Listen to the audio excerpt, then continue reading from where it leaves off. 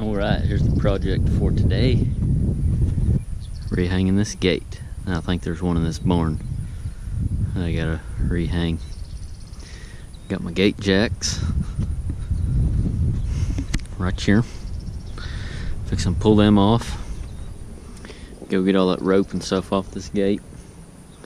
I haven't even assessed the situation. I just assumed I'd have to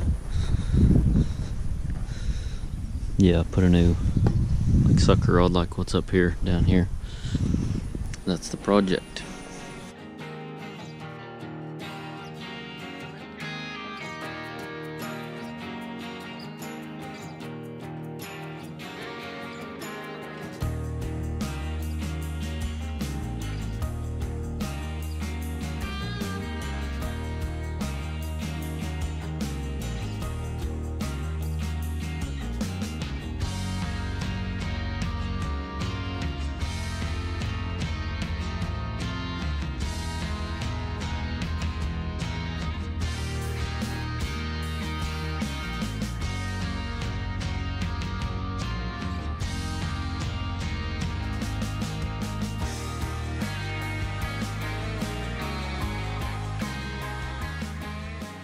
If you're interested at all in these gate jacks, check out this video in the description. We'll put a link in the description of a video that I've made of how to make these gate jacks. I've made some modifications, but this will give you the basic idea of how to build gate jacks.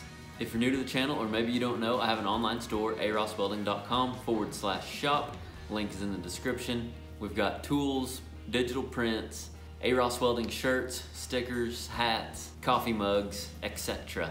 Thank you for being here. If you enjoy these videos, make sure and subscribe. I post a new video every Friday. Hope you enjoy the video.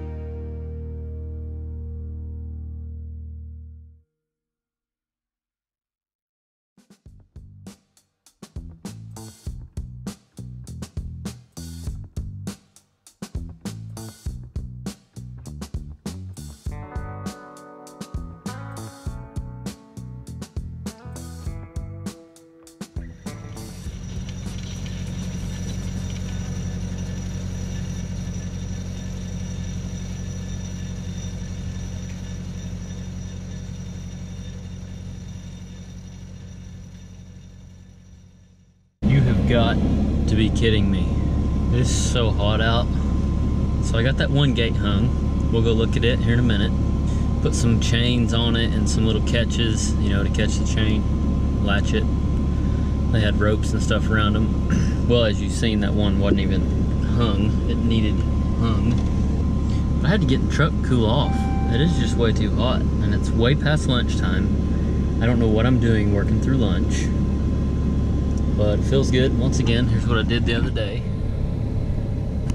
So this run over here on the, not this one, but that one, I'll throw in some footage right here of me fixing it. Put a new post in the ground, new top rail.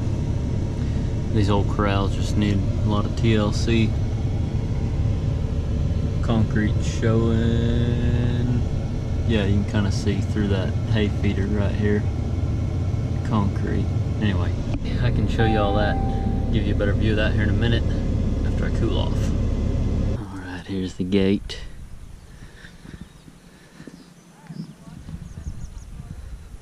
Little chains I threw on there. Catch system back here.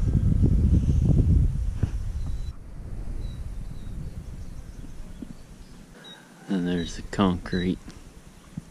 I was talking about all this, that's kind of uphill, and over here is like downhill. So all this stuff is washed down over the years. Need some dirt in here.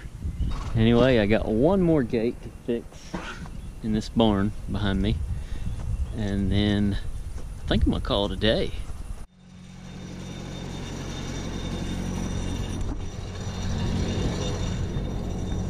Come on in here, check it out, take a look. This is the gate I'm rehanging. This is a good example of, oh, get the right lighting. A good example of this flap that I put on the back. See, there's wood and stuff in there. And this was angled back real bad. So I put this flap on here so it would keep it level. And it's working good. Same with that one back there.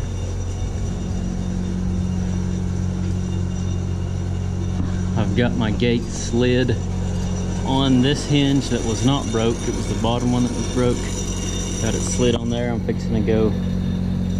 I got my new deal up there. Anyway, I'm fixing to go get a level, match the gate with the post. If the post is a little unlevel, I'm gonna make the gate a little unlevel depending on how it swings in here. He clearly doesn't use this all the time, so it's not like a huge deal, but I always like to practice like I'm making it, you know, like they are gonna use it all the time. You know, I just think it's good to, no matter what you're fixing, no matter how much they use it, if they want it fixed, fix it legit as possible. Normally I would have cut the old pipe off. I left the old pipe on there. Normally I would have cut that off, but this post is actually rotting out. That's old Oilfield pipe, so it's one of them deals. I'm gonna do the best I can to make it hang while that post is still here, but the reality of it is that post is probably gonna need to be replaced. So in this situation, I didn't worry about going through the trouble of doing too much work on the hinge situation, but as far as getting it level and the way it swings, I like to make it legit as possible. User friendly, you might say.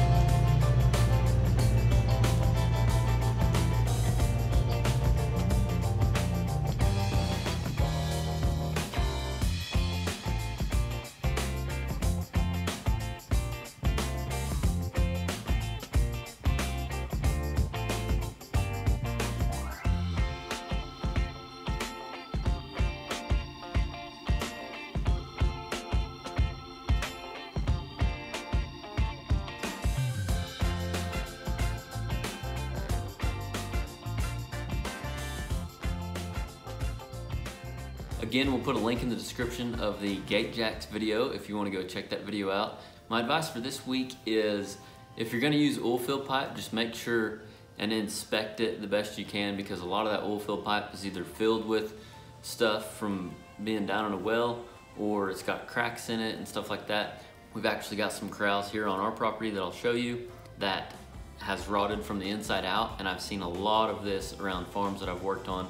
So just be careful when using used pipe. When it comes to pricing a job, when somebody approaches me and wants a price for a job, I usually price it with new pipe.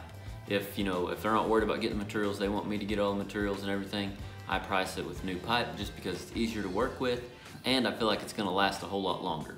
But even whenever I'm using new pipe, I do try to use a heavier wall.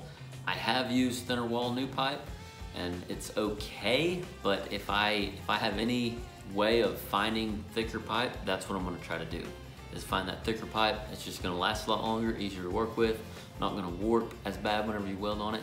Just be careful. I'm not saying it's bad to use oilfield pipe. A lot of people do it, a lot of farmers have it, they've bought it at auctions, and if a farmer already has a bunch of it and they want me to use it, I'll use their pipe, but I will advise them that it may not last as long as new pipe. So just depends on the job that you're doing. Don't forget to go check out my shop, arosswelding.com/shop, to find Aross Welding shirts, circle burner, blue book, prints, anything like that. Thank you all for watching, and remember, learn something every day.